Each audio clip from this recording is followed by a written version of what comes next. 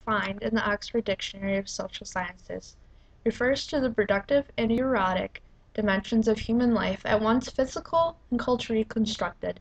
Freudian psychology was perhaps the dominant force in shaping modern perspectives on sexuality, exerting an influence that extended well beyond the audience of academic and professional psychologists.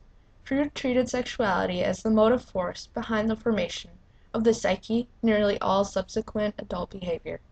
Although other psychological schools, such as object relations theory, took attempts to bridge psychology and other social sciences, sexuality was generally studied by sociologists and anthropologists only insofar as it intersected with social scientific in nature. Although psychologists such as Richard Kraft Ebing collected data about sexual practices, sexuality is taken even further, to include how it was defined in past cultures and the definition in the Oxford Dictionary of the Classical World. Both Greeks and Romans divided sexual behavior into active and passive, as well as some say, but not, homosexual and heterosexual.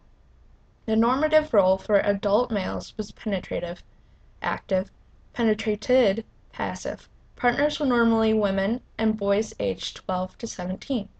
Texts generally convey the experience of penetrators and evaluate passivity negatively, at worst oral, as contaminating. Prior 1850 there was no label for sexuality. A person's sex life was just that, a sex life, and no other labels were needed. Despite not being labeled as homosexuality, practices that nowadays would be labeled as such were done by groups such as Victorians, the ancient Greeks, and the ancient Koreans. So why homosexuality has a stigma of being a second-rate sexuality is something that will be explored further in this video. As stated in the article At Home with Other Victorians, written by Sharon Marks, like domesticity, homosexuality is eminently Victorian.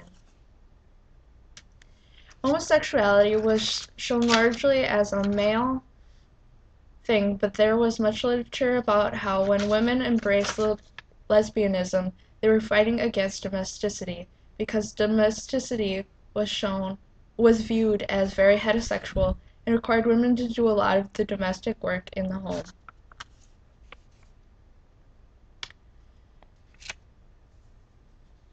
In the Greek culture, homosexuality was part of the slave life and part of becoming men for young boys.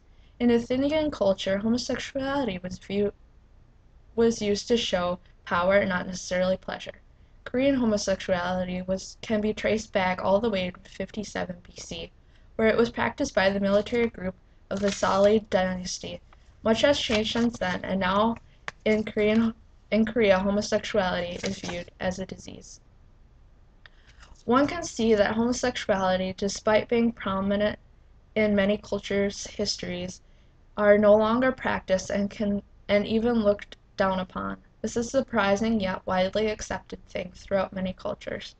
Why this has happened is something of great argument, but these facts that have been discussed have not been brought to attention. Many religions and people say that this is a disorder that can and should be cured, but if this is true, then why has it been practiced as something that helps the children and cultures grow? It's hard to tell.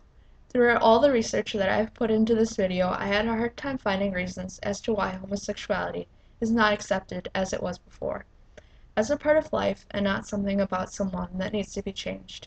The public needs to see and understand this in order for homosexuality's stigma of being a second-rate sexuality to be removed.